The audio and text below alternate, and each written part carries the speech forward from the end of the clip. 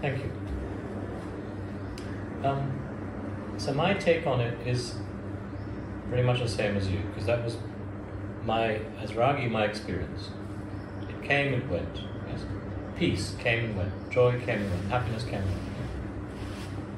So-called understanding came and went.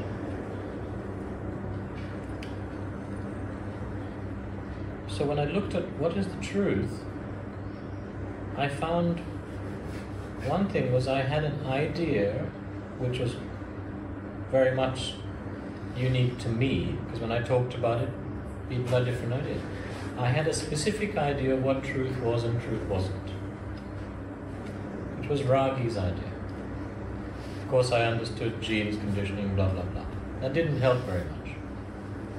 So the same was with enlightenment, self-realization. I had a specific idea of what it was and what it wasn't. And this is not sequential, what I'm saying. At some point then I recognized truth, enlightenment, peace, whatever it is still for Ragi an object to be found, not found, experienced, not experienced, accepted, etc. It's still some kind of an object, whether it's a mental object, an experiential object, an energetic object. Okay? So these two things help me to understand why the seeking was happening. The basic seeking is that there's always some objective goal,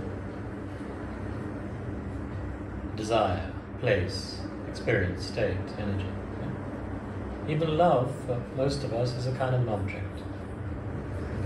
It's a reductionist argument to call it an object, but since we're familiar with the non-dual terms, I'm using it. It's a different audience, I wouldn't call it an object. Call it a feeling or something.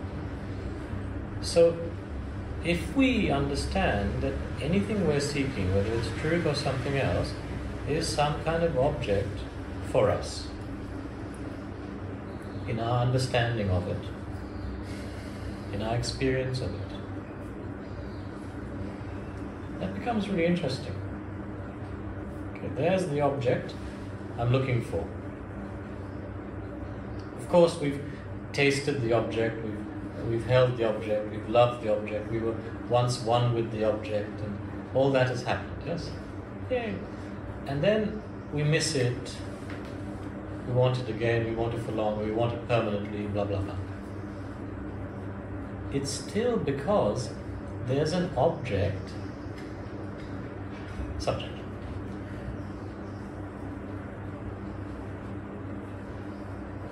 And that's, you already understand. So this subject-object relationship, I discovered, was the nature of the functioning of the intellect. Not all mind. I have this subtle conceptual difference now, which maybe wasn't there when I last met you, that for me I was trying to understand what the intellect is and what mind is. So for me, intellect is functioning in duality as duality. There's always a subject-object. And the basis of intellect is thoughts, thought structures, beliefs, ideas, concepts, etc. So as long as I'm looking for something with the intellect, it will remain an object. And my understanding of it is a so-called objective understanding. In other words, I can describe what truth is, what it's not.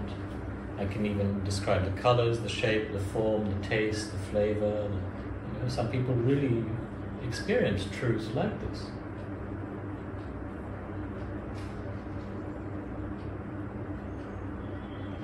The second thing that was discovered, or the third or fourth thing, I forget now, is that truth comes from memory.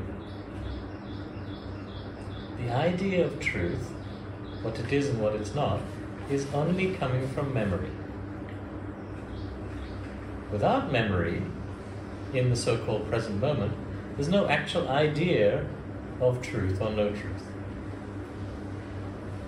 And it's really interesting because even at the level of the cellular memory and the energy body, there can be a moment where there's no memory or no active memory. regarding the memory. What you mentioned is very important, but at the same time, if you want to experience something new that you never did, memory is an obstacle. That brings me to the fifth or sixth or whichever point.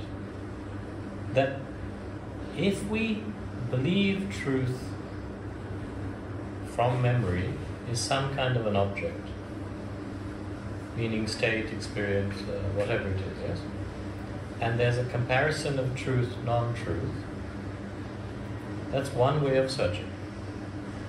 If for a moment we change what you just said, which is our memory of truth, our understanding of what truth is not and is, then there is a possibility in the moment everything is the truth.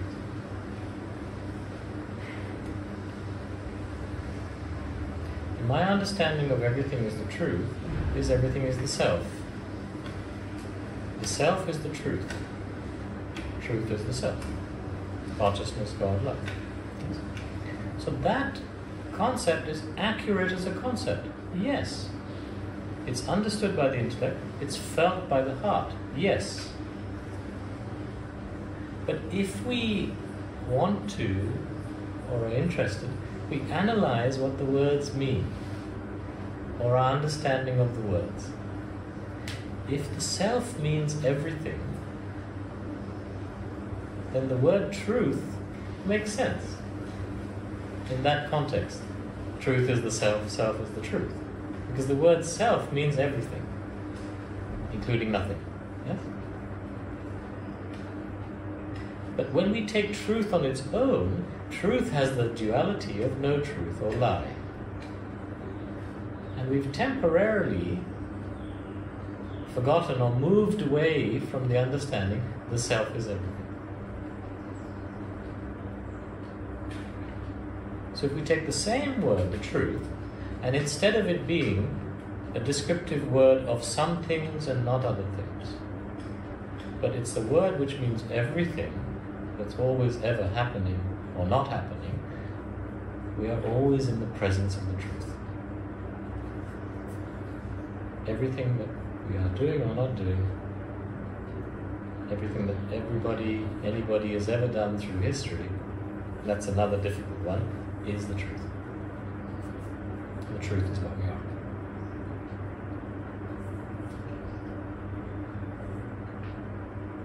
If the self is what we are, then the truth is what we are.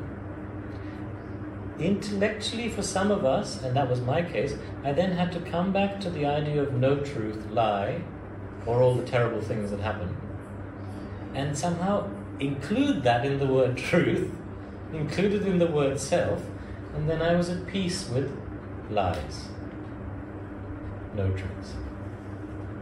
Or I understood that no truths are an aspect of the self. Therefore, no truths are also an aspect of the so-called truth. But that was difficult for me particularly because in my experience of trauma, which was in the body, there was a resistance to that. Bad actions, injustices, violence, all that. So that was a challenge not for only the intellect, but for the emotional body, physical body, energy.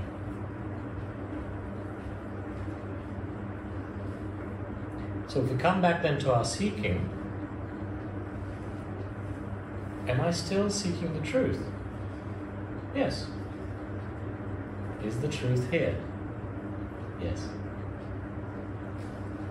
It's no longer a paradox. And one day then we check and say to ourselves, what am I seeking for? It's not the truth anymore. Because we've understood and accepted everything is always the truth. I am the truth.